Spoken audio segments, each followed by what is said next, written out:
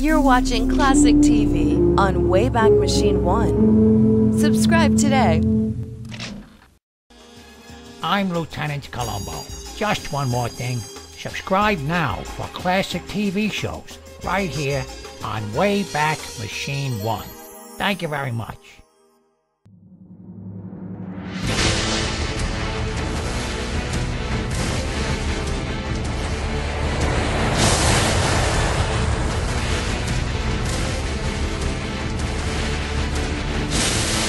The entertainment continues. You're watching Wayback Machine 1, Classic TV. Wayback Machine 1, Classic TV. Subscribe today.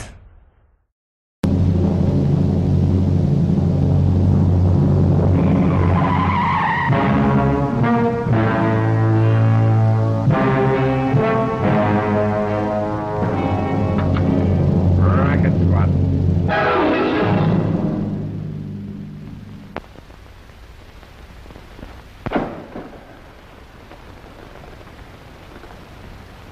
What you're about to see is a real-life story, taken from the files of the police racket and bunco squads, business protective associations, and similar sources all over the country. It is intended to expose the confidence game, the carefully worked-out frauds by which confidence men take more money each year from the American public than all the bank robbers and thugs with their violence. Captain Braddock. Captain Braddock. Ready. I call this case the system. It took place up at Lake Sierra. And like so many examples of the confidence game which crossed my desk, this particular one worked because human beings behave like human beings. Now take Don Reardon, for instance. He was at Lake Sierra for the weekend. And here we see human nature. The frank and open admiration of man for a beautiful woman. My name's Don Reardon. I'd like you to dance with me. Well, if you won't, you can at least tell me your name. I'll arrange an introduction. My father warned me never to give my name to strangers. Oh, beauty, personality, and a sense of humor. You've persuaded me.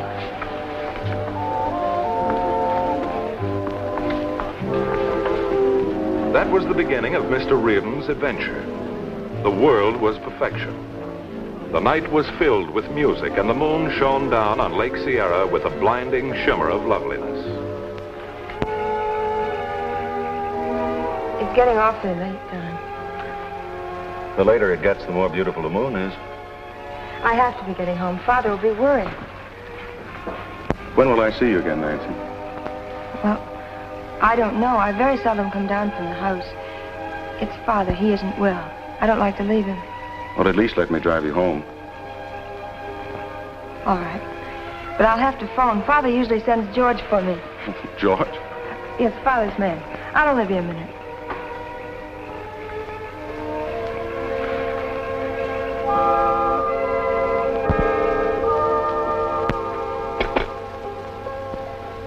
Hello?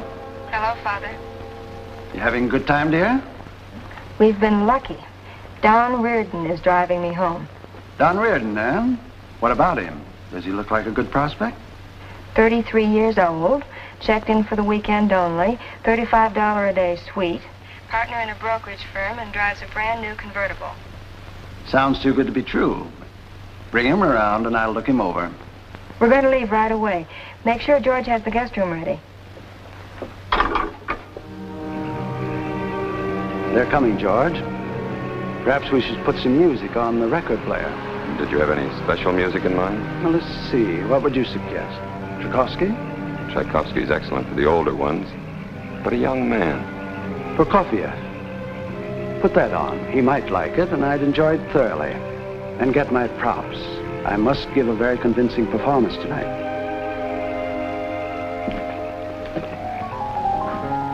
Served a good brandy tonight, George. The young man looks like a gentleman of discernment and taste.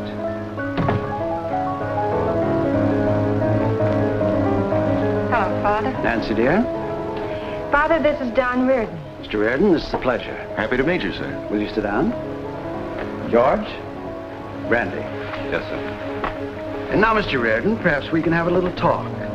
You know, my daughter doesn't often bring her friends home. I find that a little hard to believe, sir, considering how attractive she is. I should think that she'd have a great many friends. I see you have a sense of humor, Mr. Reardon. But I'd like to know a little more about you. Tell me about yourself. Well, sir, it's... Yeah, that's very clever. Well, I think I'll see how George is doing in the kitchen. Excuse me. Oh, perhaps I'd better be running along. You, say you're spending the weekend at the hotel? Well, yes, until Sunday night. Well, Nancy and I are very lonely here. I'm not very well, and she doesn't feel that she can leave me very often. I'd consider it a great honor if you'd consent to be our guest for the weekend. Well, how would Nancy feel about it? The child gives up a great deal to be with me. I like to see her have a good time. And to be perfectly honest, I like young people around. It makes me feel young again. Well, in that case, I'd be happy to accept your invitation, Mr. Metcalf. Good. I'll have George pick up your baggage. You'll find the guest room very pleasant. In fact, I was tempted to take it myself. Don Reardon found the weekend with the Metcalfs so pleasant that he returned for the next, and for the following weekend. I thought you'd never get here. I didn't think I would either. I finally got things wound up at the office. I'm glad. Do you think you'd be an old maid over the weekend? Well, with Father's condition, I've almost become reconciled to spinsterhood. Would you like that? No woman would. If she thinks she would, the watchmaker left out some of the parts. You sure of that? I think so. Why don't you kiss me and I'll know?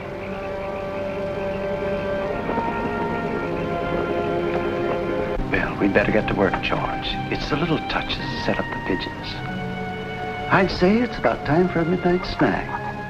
An omelet with chives, whole wheat bread, with plenty of butter, and some of your very best coffee. Right now? Yes, right now.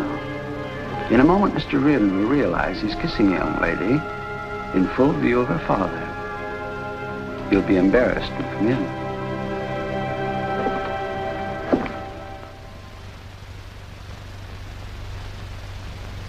Morning, Dad. Good morning, my dear. Have you had your breakfast? Hours ago. Don and I are going for a swim now. Good. That'll give George and me a chance to go on with our work. Good morning. Good morning, Mr. Metcalf. Did you sleep well? Like a baby. George fixed us a wonderful breakfast. Come on, Nancy, let's go swimming. Just a moment. You certainly aren't going swimming with your watch on. Oh, thanks.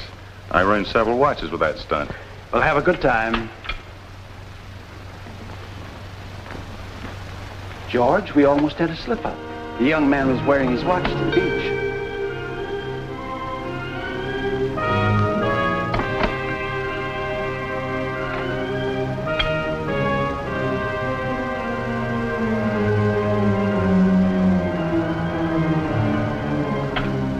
Well, if that takes care of all the clocks and watches, you'd better wire me for sound.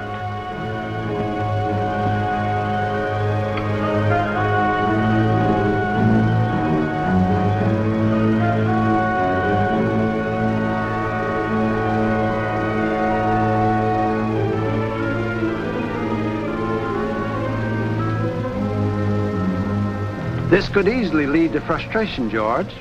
Imagine a man of my position constantly going around with a hole in his sock. At the sound of the chimes, the time will be exactly 1:30.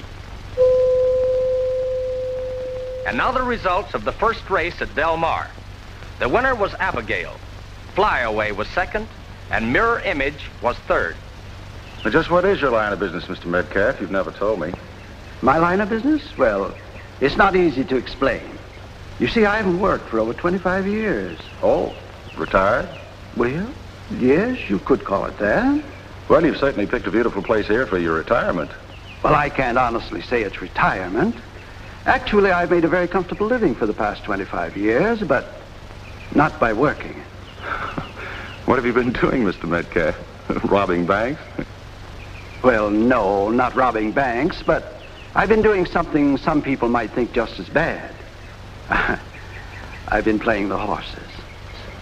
Are you telling me that you've been making a living betting on horses? That's right, and a very comfortable living. I was under the impression it was practically impossible to make a living from horse racing. Unless you happen to be a horse. Well, I don't blame you for being skeptical, my boy. I'd be disappointed in you if you weren't. Well, I'm skeptical, all right. All the way. In spite of your skepticism, I can only say that I've made a living for 25 years placing bets. Do you mean that you've worked out some sort of betting system? Exactly. A system. A system that took years of study to make work, but it works. It works well enough to keep Nancy and me in very comfortable circumstances, as you can see for yourself. No system works. They never do. You only hear the ones that don't work. You don't suppose that a man who had a system that worked would ever mention it. What time do you have? 1:27. Suppose we go inside. We should be able to get the results of the first race at Del Mar in a few minutes.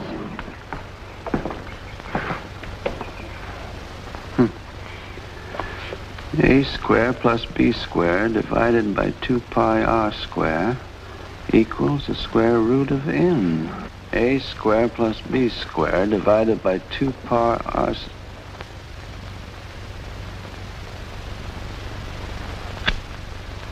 At the sound of the chimes, the chime will be exactly 1:30. And now the results of the first race at Del Mar. The winner was Abigail.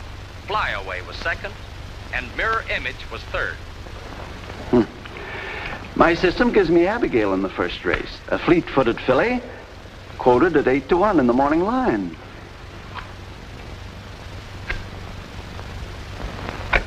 At the sound of the chimes, the time will be exactly 1:30. And now the results of the first race at Del Mar. The winner was Abigail. Flyaway was second, and Mirror Image was third. Well, what do you think of the system now? Well, it works. For one race, at least. Suppose we try it in the next race. Here, you pick a horse, and we'll let the system pick one. Oh, fine. You mind if I use the hat pin system? So they played a little game that afternoon. As the results of each race came over George's radio, he piped them into his employer's ear by way of the hearing aid. Thus, Metcalf could take advantage of the half-hour time lag they had set up to pick his winner for the next race. Then, at what seemed to be the correct time, George would rebroadcast the results from his tape through Metcalf's radio. Of course, Metcalf let his system miss a race, just to make it convincing. Mr. Reardon was convinced, all right. Well, this certainly beats a hat pin system. Are you two still talking horses? Well, it's fantastic, unbelievable. Your father picked up winners out of the last 8 races. Father always picks winners. It takes all the fun out of betting on horses. Now you've seen why I gave up working 25 years ago. Well, if you two are through playing, I would like to go swimming. Playing? This isn't a pastime, it's a career. But understand, my boy, I don't always get 7 out of 8. I've missed as high as 3 races on one card. Well, even that's 12.5% to the good. Well, your system's worth millions. No, that's where you're wrong. The system works. It provides a good living. But if I were greedy, that would be the end. What do you mean? I'm always very careful. I never win more than so much from any one bookie. And I never bet at the track because that would pull down the odds on the pari-mutuel machine. And if I were greedy, the bookies would stop taking my bets. And I never tell anyone that I bet by system. Oh, one man has to be careful. He couldn't afford to be greedy. But 2? Well, they double the take.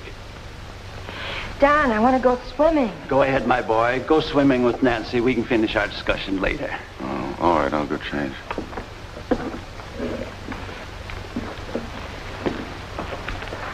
Together, everything ran smoothly?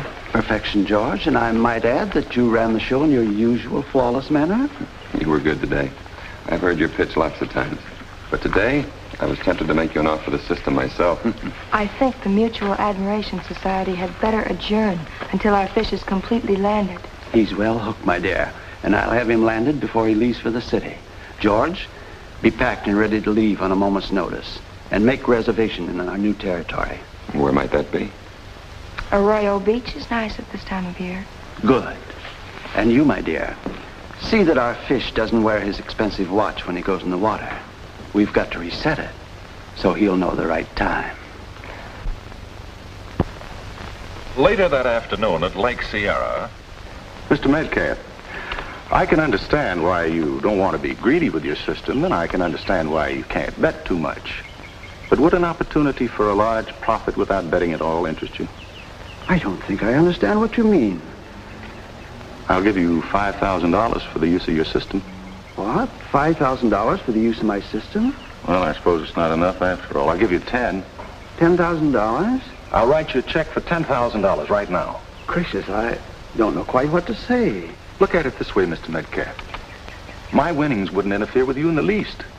Now, this would be an opportunity to make $10,000 clear without risk or work.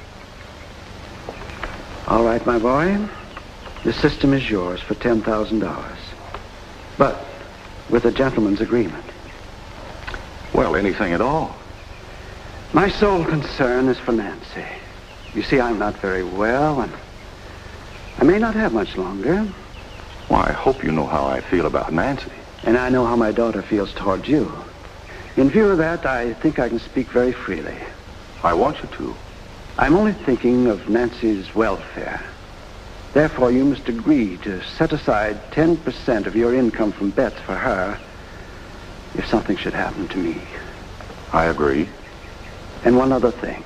You must agree to keep your bets down. Say, not over $1,000 a race. I agree to that, too. Good. My boy, I'll show you just how the system works and give you the mathematical formula. Sorry, Captain Braddock. And before you say it, I will. I was a fool. I've never been such a fool over a girl in my whole life. Let's be realistic about it, shall we, Reardon? The young woman led you into a trap, all right. But what really made a fool out of you was any man's desire to make money. And Metcalf showed you what appeared to be a delightful way of making it. Only the system didn't work. I dropped another $5,000 finding it out. What's worse, I don't know how they tricked me into believing it worked. Well, it's not easy to see if you really wanted to believe it worked. But take my word for it. Metcalf knew the winner of the race before he told you the name. Yes, but we heard the things over the radio. He always picked the winners before the races. According to whose watch, Reardon, we'll go to work on this right away. Well, if there's anything I can do to help, please let me know. Well, there is something you can do. If you locate them before we do, contact this office immediately. Pretend you haven't tried the system. Anything, just so that you have a chance to call me. Yes, sir. I'll do exactly that. Good. He did locate them before we did, in a pleasant little resort called Arroyo Beach. Goodbye. Nancy ran into Reardon. I'll start packing. No. She says he doesn't know that the system won't work. George, this is manna from heaven. Our little pigeons return for some more plucking. How do we do it? Very simple. We'll use the system again. He'll make bets. You pretend to rush the checks to the bookie, but keep them. With the system and the setup, we'll make sure that he bets on every loser. Okay, so he drops his money. Now he knows the system don't work. Oh, no, George. You don't understand human nature and the sucker psychology. With the system, we'll have him bet on the horses that always come in second. Oh, I get it. That way he figures the system's a little off, but still pretty good. That's right. Then later I'll find a small error in his calculations which accounts for it. We'll take him for the afternoon. Then you can start packing. It might work, but I don't like it. George, has my ingenuity ever failed us?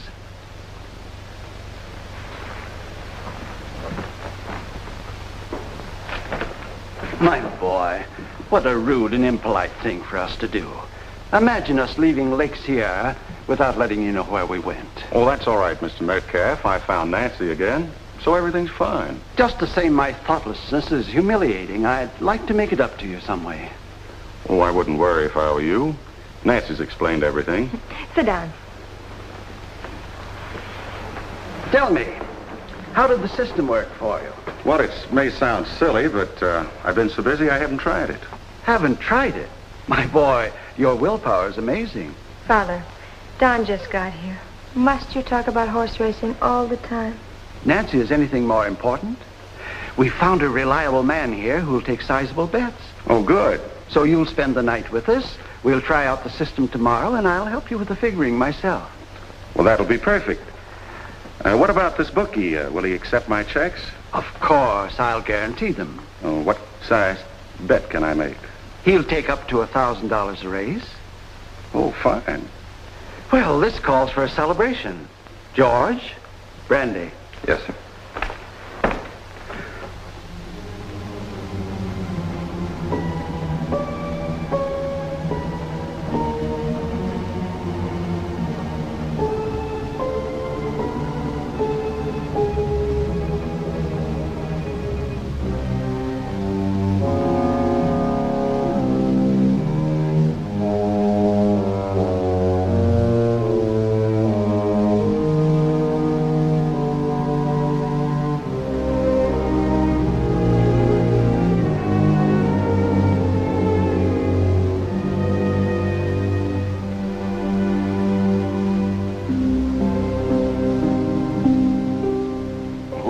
First race, Mr. Metcalf. I'll have it in a moment. Here's a sports bulletin. The first at Del Mar was off at 2:08. The winner, Fancy Dan. Place, Songbird. Make it Songbird. Well, that's who I picked, too.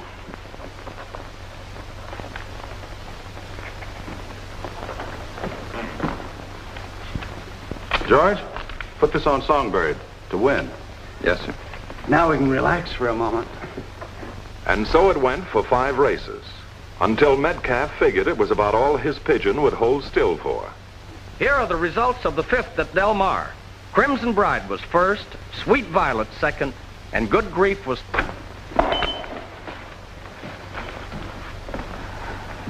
Don, I'm so sorry. Don, my boy, I can't tell you how sorry I am. You've lost a lot of money, and it's all my fault. I can't understand what happened with the system. I've lost before 1 or 2 races, but never 5. Don't worry about it, Mr. Metcalf. The loss wasn't too much. Father, I told you not to tell Don about your system. It only works for you, not for anyone else. The system will work for anyone. We simply had bad luck with this card. But tomorrow's another day. You're right, tomorrow is another day, and it's too bad that you and your assistants will have to spend it and a lot more in a more permanent home. You're under arrest. Thanks. My checks, Captain Braddock. You'll probably need them for evidence. You're right. You really are big-time sure thing Cyril, alias Mr. Metcalf. You know, I'm almost tempted to change my occupation. You seem to know something about me. We know plenty about you. All of you. Oh, by the way, am I coming in clear? Now, in fact, and you might take this as a compliment, I've been looking forward to meeting you folks for some time. Well, I'm sorry I can't return the compliment, Captain, but tell me, when did we first slip up? Yes, I'm a little curious, too. You know how women are. Well, it wasn't your fault. You played your part well. I might say you're a consummate actress, as Mr. Reardon will agree. You still haven't told me. Well, really, it was very simple. When Mr. Reardon discovered he had been taken, he reported to my office. He followed my instructions except for one detail. He didn't phone me immediately after he located you through tracing your call for reservations here. However, last night he developed a slight case of insomnia, strolled to the highway gasoline station, and did get through to me. Sucker psychology, eh? That's right, George, and the pigeon came home to roost. Oh, you better set your watch. Where you're going, we operate on standard time. All right, take him in, Martin.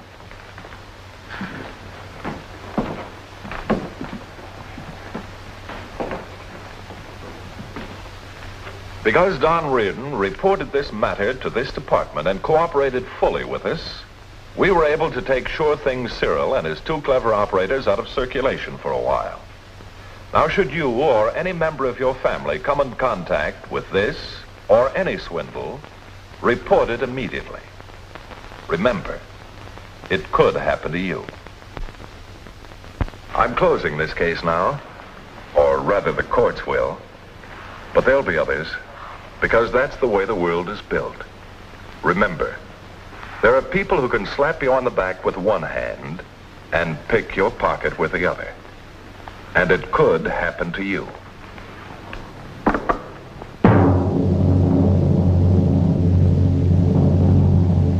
See Racket Squad next week, same time, same station.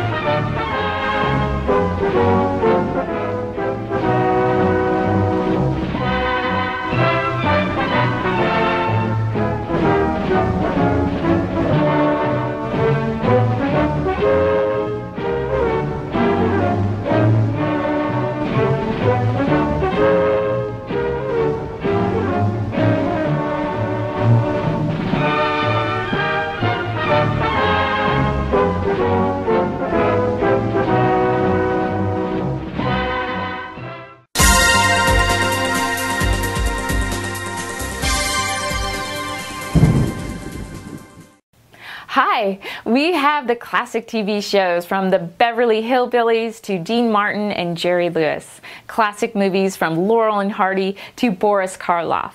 All for free here on Wayback Machine 1. Subscribe today. Thanks.